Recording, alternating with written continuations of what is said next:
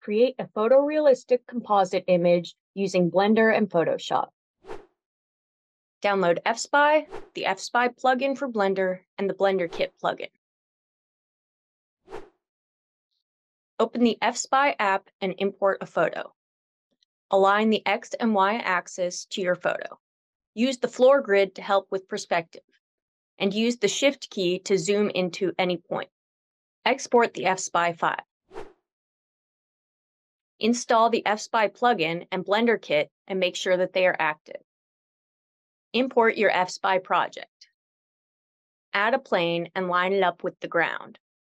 If your scene has walls, extrude the plane in wireframe mode to roughly fit the shape. Now, create a new material and use your image as the image texture. UV unwrap and choose Project from View. Subdivide the shape to get a better outcome. Connect the base color to emission. Separate the ground plane and give the material some roughness. Now, add your image as a plane and line it up with the frame. Use the knife tool to roughly cut out the subject. Open the Blender Kit panel and search for free models.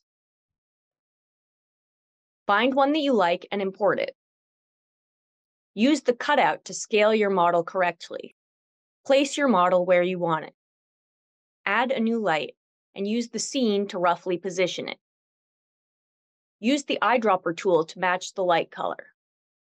Use shadows and reflections as clues to other possible light sources. I used this model's hair and the shadows by her feet to add some fill lighting. When you're ready to render, make sure that you're in cycles and that you have transparent background checked. Select your background walls and the subject and uncheck camera visibility. Select the ground plane and set it to shadow catcher.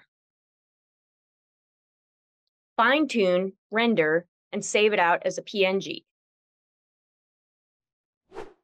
Now, open your image in Photoshop and paste your PNG onto a new layer. Hide it and duplicate the original image. Go to Select Subject and then Select and Mask to clean it up. Create a clipping mask from your selection and unhide your 3D object. Select the 3D object and create a layer mask from Transparency. Select and edit the mask and feather the edges and shift it in slightly. Under Filters, select Neutral Filters to get AI filters.